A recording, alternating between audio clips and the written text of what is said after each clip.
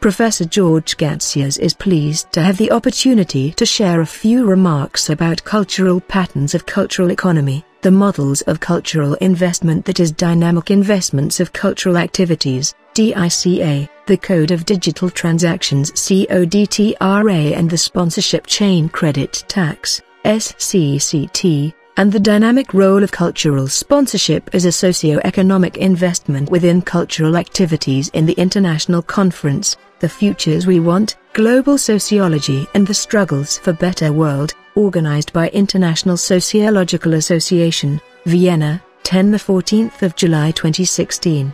The title chosen for his presentation is Cultural Sponsorship and Info-Communication Industry, the Code of Digital Transactions and the Info-Communication Payment System. He is afraid he had to fit rather a lot into his presentation, and so some of the arguments are a bit compressed.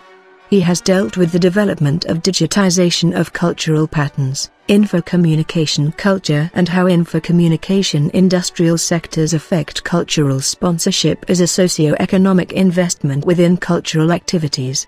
He has also dealt with the role of info-communication culture, the internet, social media and cultural economy.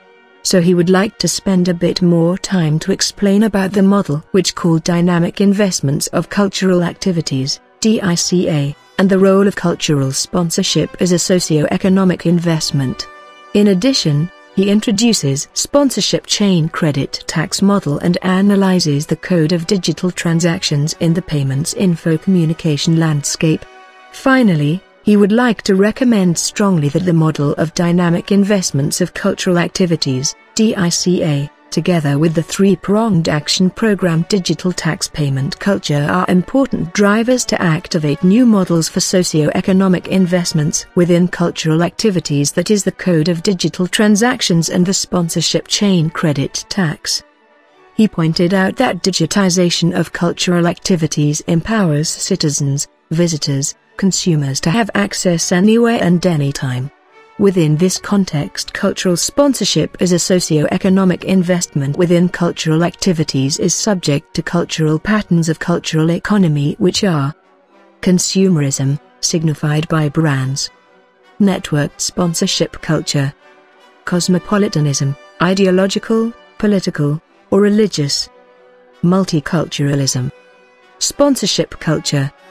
The above cultural patterns of cultural economy, together with the dynamic investments of cultural activities, the Code of Digital Transactions and the Sponsorship Chain Credit Tax, are likely to establish cultural sponsorship as a value-added socio-economic investment within cultural activities.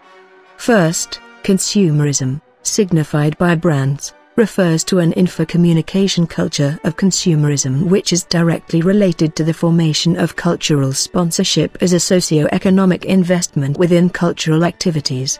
Most countries now encourage cultural sponsorship as a socio-economic investment in cultural economy, a sharing of cultural sponsorship values, public interests principles and citizens, visitors, consumers info-communication culture.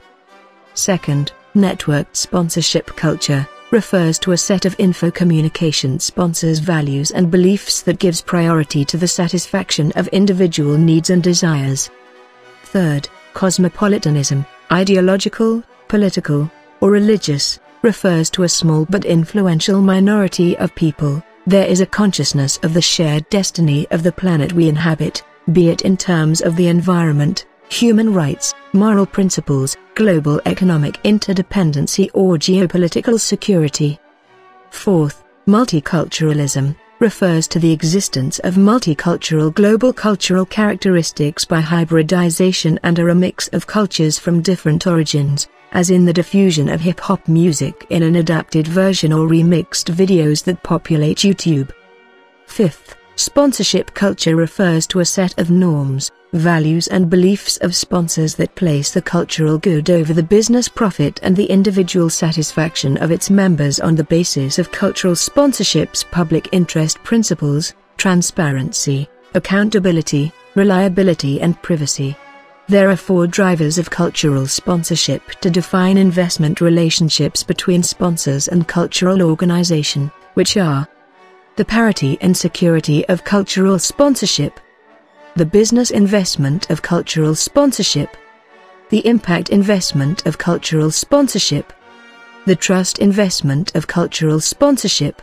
First, the parity and security of cultural sponsorship. In order to attract and secure corporate partners, cultural institutions must have parity across their partnerships, based on their own set of parameters for engagement. For example, let's say a museum decides it will only give category exclusivity to partners in competitive categories who, A, pay a minimum of $500,000 and, B, agree to promote their affiliation. This guideline is likely in place because, A, the museum knows it could lose money if it locks out companies for less than that amount, and, B, it needs the promotional power of companies to drive attendance revenue. Second, the business investment of cultural sponsorship. Certain types of relationships require the property to make sure it does not hurt itself by accepting a gift. For example, if a company is going to give a $750,000 restricted or in-kind gift, the property will need to be careful if it is then expected to deliver another $100,000 of marketing value. It could make perfect sense, but it also may be challenging if that value is hard costs associated with it in the form of staff, signage, or the like. So the property's ROI is important to consider. It is not a matter of making the property's internal structure the company's problem, but rather ensuring the value exchange is fair. Third, the impact investment of cultural sponsorship. Following the 2010 Deepwater Horizon oil spill, writers posted many an article about BP's and other oil, gas companies' relationships with zoos and aquariums, questioning their appropriateness. Certainly there are considerations to make related to whether a mission-based organization wants to help drive the business of companies that may not be sufficiently aligned with its mission. Fourth, the trust investment of cultural sponsorship. All properties must be clear about their relationships with companies. While most museums do a decent job at this, the sector as a whole can always be sharper and clearer. If a company's funds make a program or experience possible, it is important to say so. If they are running a promotional campaign, they should be clear about what their relationship is. Did they pay for the exhibit? Are they working to get the word out about the exhibit because they want to bring it to their customers and potential customers? Did their experts serve as thought partners, or are their products featured in it? Is it something the company wants to do to honor their employees or enhance their community? Within this context, cultural sponsorship depends on satisfaction of cultural sponsors' needs and desires, understating investment in digitization of cultural activities. In a world of change, infocommunication culture and cultural sponsorship do not emerge passively, at random. Infocommunication cultural and sponsorship as value-added socio-economic investment within cultural activities develops out of digital technology, public interest principles and of people doing things together, because of a collective need of shared passion in a democracy of collective will, DCW. Furthermore, the culture sponsorship as a value-added socio-economic investment within cultural activities develops out of infocommunication industrial sectors, that is infocommunication content, devices, services, networks and security in a democracy of collective will, when companies interact together on physical and digital platforms by finding ways to sponsor together, and to negotiate differences to create shared meanings of cultural sponsorship as an socio-economic investment within cultural activities. For example, cultural sponsorship spending on music tours, venues and festivals was expected to total $1.4 billion in 2015, up 4.8% from 2014. Spending was largely driven by two factors: continued interest in national music festivals and a growing appetite for regional music fests, some of which have secured significant deals with national brands. Non-alcoholic beverages replaced beer as the most active category, while Anheuser-Busch replaces the Coca-Cola Company as the most active sponsor. Coke is now the fifth most active sponsor of music. One new company joins the most active sponsors list, Uber. The rideshare app has significantly expanded its presence on the music festival scene with deals with Live Nation, Lollapalooza and the Sasquatch Music Fest, just to name a few. Professor Gatsias pointed out that infocommunication industrial sectors are the driving force to establish cultural sponsorship as a socio-economy investment within the cultural activities. Within this context, cultural sponsorship as a socio-economic investment in infocommunication culture is subject to Infocommunication Content of Cultural Sponsorship, I3CS. Infocommunication Services of Cultural Sponsorship, ISCS. Infocommunication Sponsors Behavior, ICSB. Cultural Sponsorship as an Infocommunication Investment, CSICI. First, Infocommunication Content of Cultural Sponsorship, I3CS. Digital content such as cultural data will be dispersed across an infocommunication landscape, that is in cultural organizations, cloud computing providers, third parties, etc. The DICA model will establish public interest principles and effectively best practice rules for transparency, reliability, accountability in order to monitor cultural sponsorship as a socio-economic investment within a cultural activity. Second, Infocommunication Services of Cultural Sponsorship. The cultural activities network infrastructure is likely to improve distribution of cultural sponsorship services by improving cultural activities management and financial systems, including faster and lower-cost geographical expansions. Moreover, it will introduce mobile applications and social media networks to develop cultural sponsorship services to finance cultural activities both locally and globally. The DICA model will set up infocommunication networks which empower cultural managers to develop a roadmap to create a valuable strategy to manage effectively cultural sponsorship as a value-added socio-economic investment within cultural activities in recent crisis. Third, Infocommunication Sponsors Behavior. Internet of Things, cloud computing services and mobile applications are placing cultural activities in the payments infocommunication landscape. Cultural sponsorship applications for digitization of cultural activities are a reality in our everyday life. They enable cultural managers to track and analyze everything from keystrokes to sponsors' behavior towards digitized content and services of cultural activities. This brings opportunities for introducing the DICA model in order to develop more sophisticated digitized best practice mechanism and mobile applications to monitor and evaluate cultural sponsorship as a socio-economic investment within cultural activities on real time. Fourth, Cultural Sponsorship as an Infocommunication Investment, CSICI. Organizing cultural sponsorship as an infocommunication investment process can greatly influence cultural activity overall success and quality. In this work, we need to consider infocommunication cultural activities, those that digitalized by using information and communication technologies, ICT, tools, and cultural sponsorship as a valuable socio-economic investment within a cultural activity. The cultural sponsorship is a value-added investment that lead to cultural sponsorships, relationships between cultural managers, visitors and sponsors, investors to reinforce cultural activities together with tax credit policy in a world of change. The infocommunication industrial sectors, social media and mobile applications are offering access to a vast array of information, text and audio-visual material, and given people an infocommunication public sphere, ICPS, to share and exchange ideas, and to collaborate on projects together.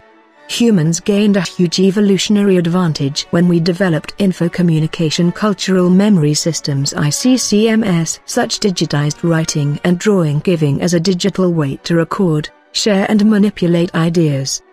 Within this context, culture sponsorship as a socio-economic investment in infocommunication culture would gain a huge advantage when governments introduce the sponsorship chain credit tax model in their national tax systems to accelerate investment in cultural economy.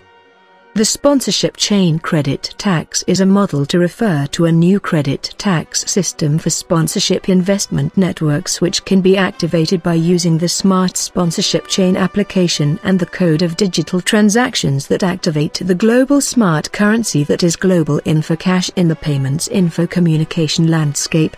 Within this context, all digital payment systems from credit cards based on magnetic stripe technology, to radio frequency ID chips used to store value or access a remote account, to mobile phones used in various ways as carriers of money, or airtime minutes, text messages and other things that can be transferred from mobile to mobile as a form of currency, to mobile point-of-sale terminals reverse-engineered to serve as a channel for banking and financial services would be able to use the Smart Sponsorship Chain technology to activate the sponsorship chain credit tax model. Therefore, in order to develop cultural sponsorship as a socio-economic investment within cultural activities need innovative models such as the DIC together with the sponsorship chain credit tax. The Info Communication Research Society recommends a new model for monitor and evaluating cultural sponsorship as a socio-economic investment within cultural activities, that is the Digital Investments of Cultural Activities model, DICA.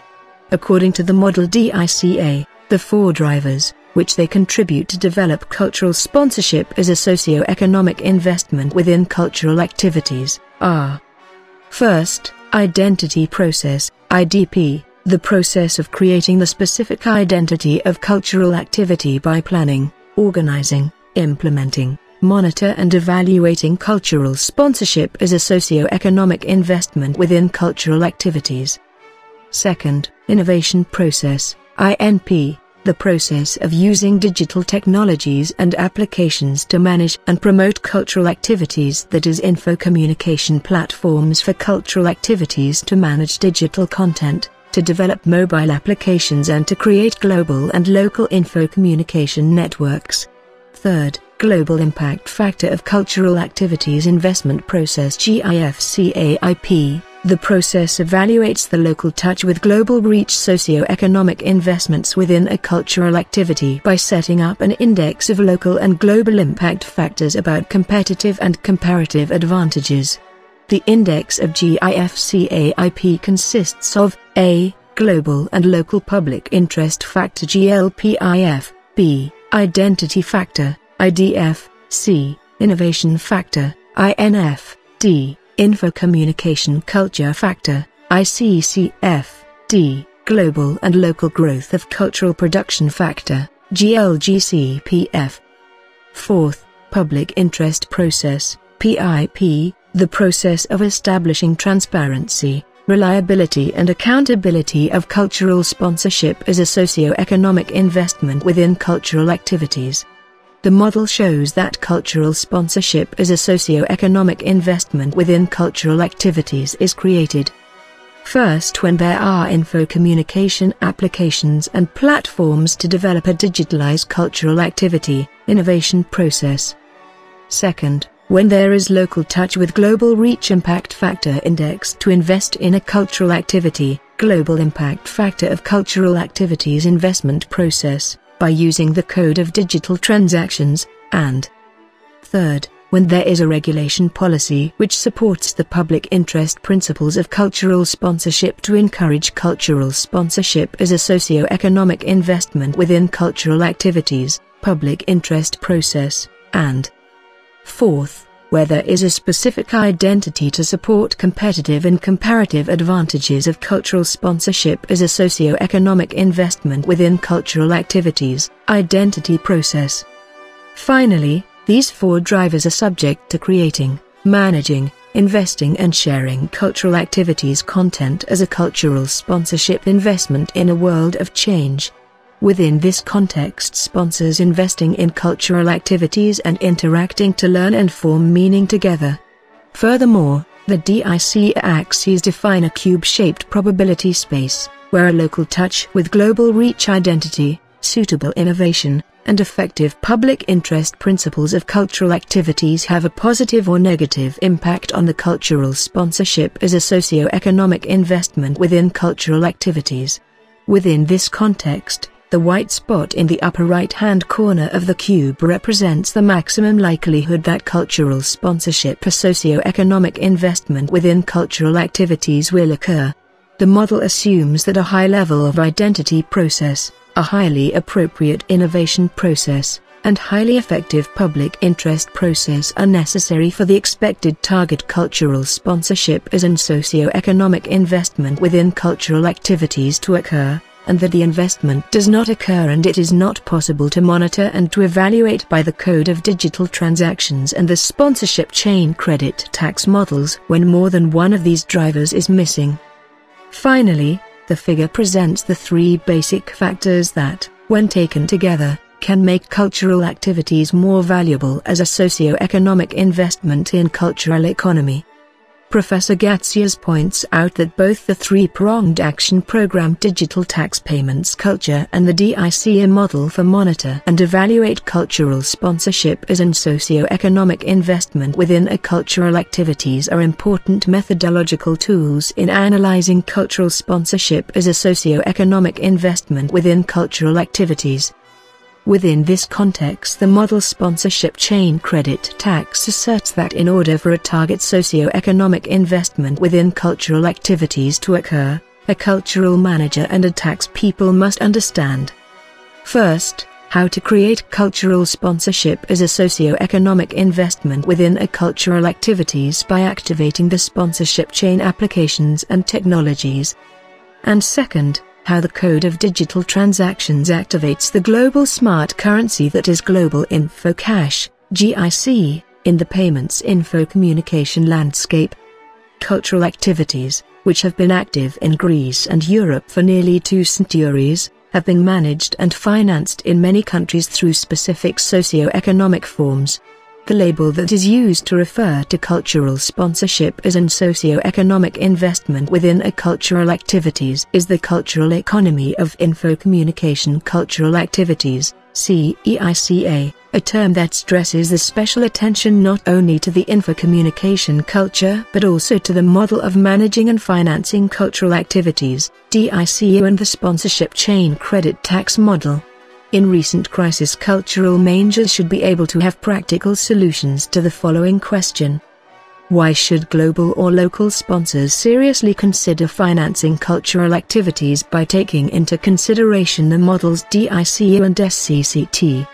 In conclusion, DICA, SCCT and CODDTRA innovative models provide a new way of setting up a global and local credit tax system to activate cultural sponsorship as a socio-economic investment within cultural activities. Therefore, the activation process of cultural sponsorship investment is: first, flexible. The activation process is flexible to develop cultural sponsorship to finance cultural activities with local touch and global reach impact, by using the sponsorship chain credit tax and the digital investments of cultural activities models. Second, scalable. The activation process is scalable by using the digital tax payment culture program to create a credit tax info communication application for cultural sponsorship investments both locally and globally. Third, survivable. The activation process to monitor and evaluate cultural sponsorship investment by using the DICA, SCCT and CODTRA models in a world of change.